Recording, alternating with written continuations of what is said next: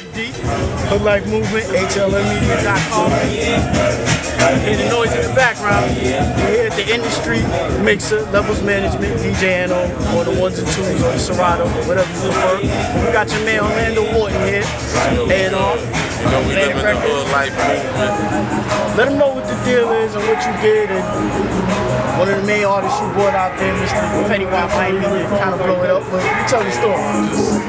Just out here really working, just trying to help these young guys have an opportunity to have the rest of their freedom. That's really all I'm trying to do out here. You got a lot of young guys creating good stuff, creating some magic, and I just try to facilitate them so they can have a better way to get it out there to the people. I've been in this game like 12 years. I've been in Atlantic for like a year. So you know, it's been going pretty good. How'd you get over it now? I went 10 years just grinding artists out and managing artists and just learning all facets of the business. And a record label, a friend of mine, Salim, shout out to Salim.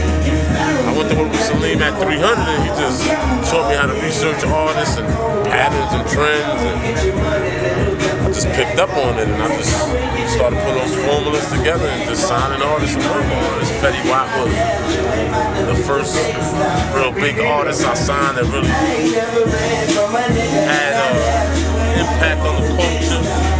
I went to go see my man Trey Pizzy, and I just seen him and I thought he was a star. I just brought it to the label every day till they signed him. That quick, but how long did it take now? Was it a hassle or was it took like 7 months for me to sign that nigga, man. Wow. With a hot record, then he had all the hits. It still took me like 7 months to sign that man.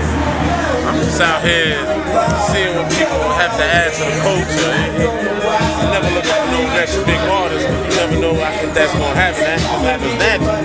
How do you feel about the climate of hip hop in terms of you searching for it and what's out there? How I feel about it? A couple people who really push the envelope, but then you got a couple people who still trying to rap like it's 30 years ago.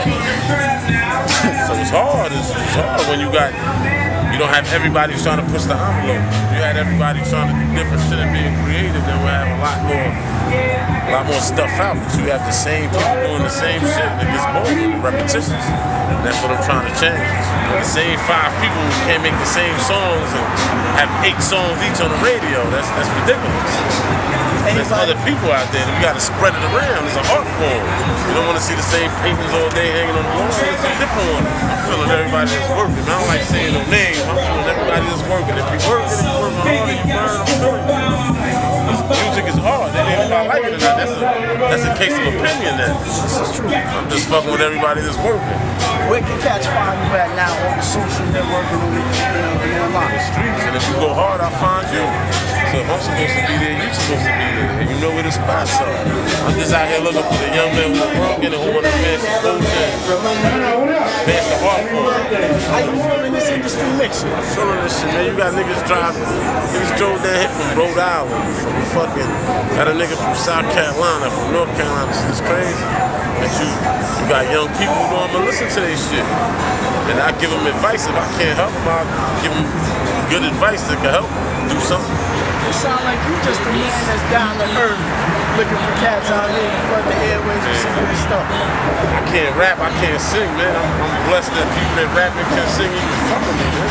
Big D, Orlando Wharton. Big D, you know, we in the hood entertainment, hood shit. We in Brooklyn, so you know it's hood and we get it in.